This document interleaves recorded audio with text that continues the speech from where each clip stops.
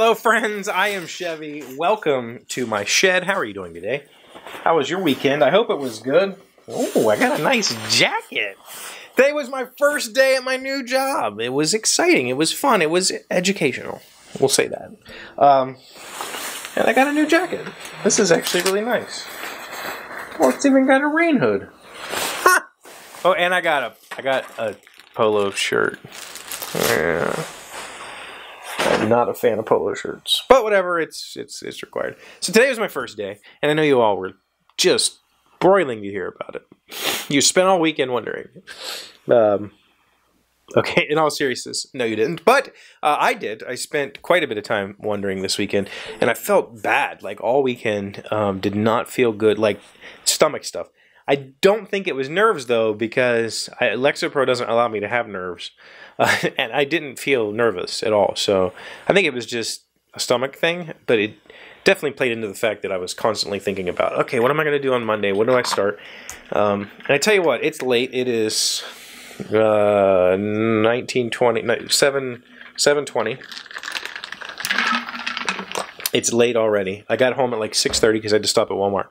The hardest part of this job, the job itself, awesome. I'm not going to say it's easy. It's not. You know, software development's never easy. The hardest part is going to be getting used to going in late and coming home late. Like, I've worked in K-12 for the last 8 years, and you know, you probably have kids that you've taken to school at 7 o'clock in the morning. My job started at 7 a.m. I've for the last 8 years I've worked 7 to 3, and now this job is like 8:30 to 5-ish, 9 to 5:30. It's late. Like, getting home late is going to be very, very strange for me. One of the I thought was a perk of my last job was being able to go in really early and get out early, because that gave me that 2-hour window. Businesses are still open. I can actually get stuff done. Like, for instance, I have to get a pay. Like, I don't own checks. I have no checks for my bank accounts, so I have to get this form letter that says, yes, I have a bank account here with the routing numbers and stuff on it. But I don't get off till 5. So how am I supposed to get to a bank and get that? You know, whereas my previous job, it was just I would get off work and I would go to the bank. So just things like that. It's going to be really weird to adjust to working later, going in later. It'll be nice to be able to get up and get moving a little early, you know, a little before I have to leave, which is nice. Make breakfast and that sort of stuff. But it's going to be difficult to adjust to for me, going in that late and getting home that late. But we'll figure it out. Today was essentially all the stuff that you do on your first day of work. Sign all the paperwork, learn all the rules, get the employee handbook, find out where the office supplies are, and the Keurig. You know, the most important thing is the coffee bar, which we have a coffee. Here, I'll put a picture up for you. Took a picture. That is in my group's office. So I am the media services group. We do software development for web apps, as well as manage a bunch of WordPress sites and do web development stuff. So that's my group's coffee station, just for us, which is cool. And got a desk and a computer and monitors. There's like no furniture in my little area, so I don't have a whole lot of room to take stuff in. But I'm going to take some of the stuff that I put on my desk just to remind me that I'm still a human being as I write code. It was a good day. Spent a good probably two and a half hours with my new boss, and talked about all the various aspects of what he expects from me and that sort of thing, which was wonderful. Like, super excited about having a clear direction. I think he gives clear goals without being a micromanager, which sounds like just primo for me. Like, I want you to do this, now do it.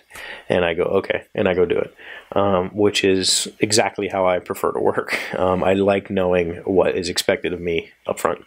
Work really good in that environment.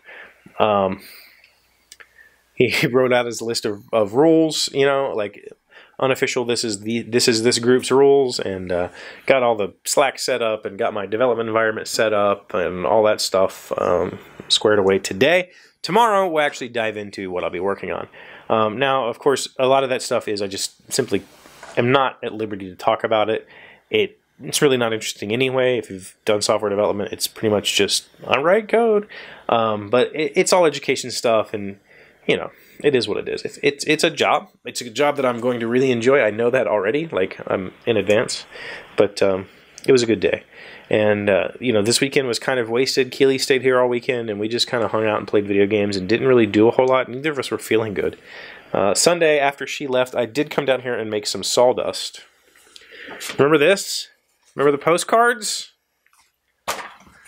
The original plan was there's this big blank wall over here, and I was going to paint some sort of mural thing and put these up in their like respective area. Like this came from Portugal, so I was going to put this up where Portugal would be. But then I realized, like, first of all, the vast majority of my audience is America, so I would have like this map that would be all the postcards would be in one spot. And second of all, it just seems like a complete waste of space. So I did something fancy instead. Well, it's not fancy. It's actually the opposite of fancy. But I took the postcards. I took the binder clips. I took some wood and some chicken wire. And I made myself a little hanger.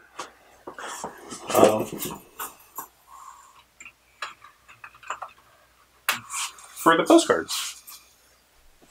So the problem is, I didn't realize how many postcards we had. We have a lot of postcards. I still have quite a few left over, so I didn't make it big enough. I made it big enough to fit that space, but I have more postcards than what fits there, so I need to make another one to put over there. And you know, if you send me more postcards, which please do, I really enjoy postcards, and I send postcards back. So if you send me a postcard, you're going to get one in return, assuming that you put a return address.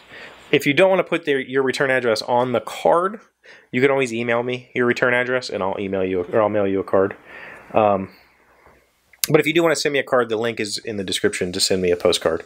I really love getting these, and now that I have a cool place to look and see them all. So you know, I haven't been home very long. I need to finish eating and cleaning up around here and getting wound down from the day. I still have some other tasks that I have to accomplish for other people, but it's all good. Thank you for being here. Thank you for being interested in me. Still haven't figured out why you are. I'll see you tomorrow. Hey, Doc, wait! I want to ask you something. Today's random fact comes from MIC.com. How much does it cost per episode of Game of Thrones? The average Game of Thrones episode costs $6 million to make. That's 2 to 3 times what a typical network or cable show costs per episode. Breaking Bad cost around $3 million, and early Big Bang Theory was $2 million. $6 million per episode.